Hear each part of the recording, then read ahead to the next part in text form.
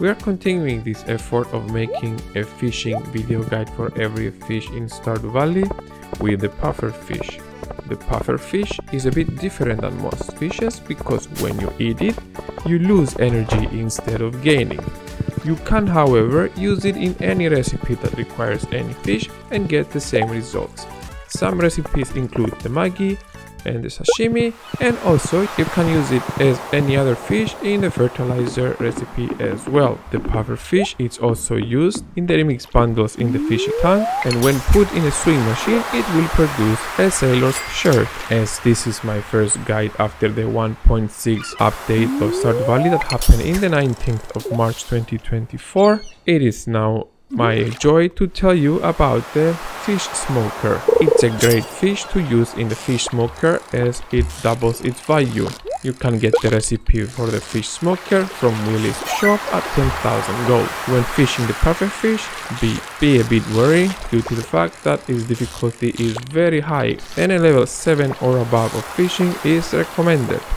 It is also recommended that you use a cork bobber, and if you have a blue jelly available, use that as well. To catch a pufferfish, you'll need to do it at the ocean during summer season when sunshine and only between the hours 12 PM to 4 PM. That is a window of 4 hours. Through my experience, you can hook between 2 and 4 fishes during that period of time.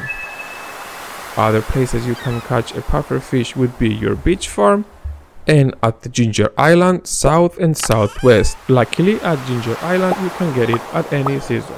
When put in a pond, the pufferfish will produce nothing more than raw, but you could fish one out every day if you reach level 10 to use them in the fishing smoker for the higher price they have. One pufferfish will be requested by Demetrius for aquatic research quest, and when delivered it will give you 1000 gold and one full heart of friendship with Demetrius itself. These were the major facts about the pufferfish. Have fun trying to catch one. As always, like this video as it helps me a lot to continue.